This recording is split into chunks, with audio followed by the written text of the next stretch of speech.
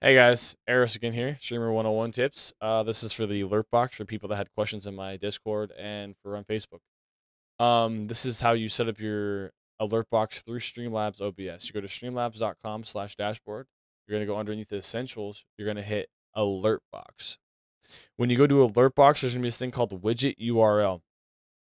You're going to want to copy this and add it into your scenes as a browser source.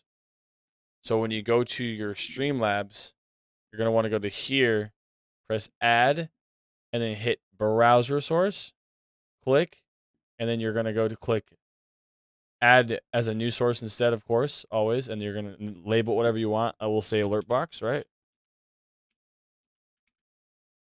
And then you add it, and then you literally just copy it like this right here, copy it here, and then it'll be right here. After you copy it there and press accept, you put your alert box wherever you want. Like for instance, mine is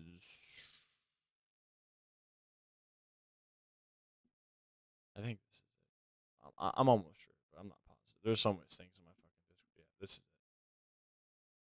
So like yeah, like there's just a lot that you could add as a browser source. I don't really name mine because I'm lazy. So this is another reason why you guys should name yours because I don't even know which one is which of mine. So this is why I am stupid and I'm giving you guys a tip beforehand so you don't have to deal with my issues. Because obviously I smoke too much weed and I can't figure this out.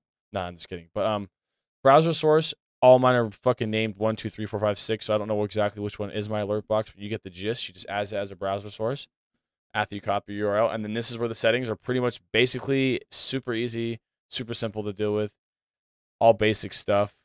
And you can click to where you want like your followers. And here's where it becomes cool.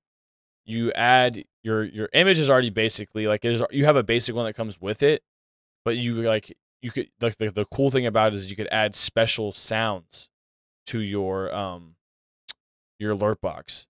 So this is where becomes awesome. You're gonna hit select audio, and it's gonna say uploads, right? Right here is where you could upload your own sounds. So you upload any sound you want in the world, right? Like any sound you find.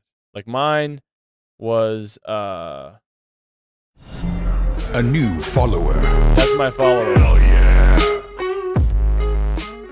And I absolutely love it. It's fucking amazing. It's the new follower. It sounds cool, and I don't know. It's pretty snazzy if you ask me.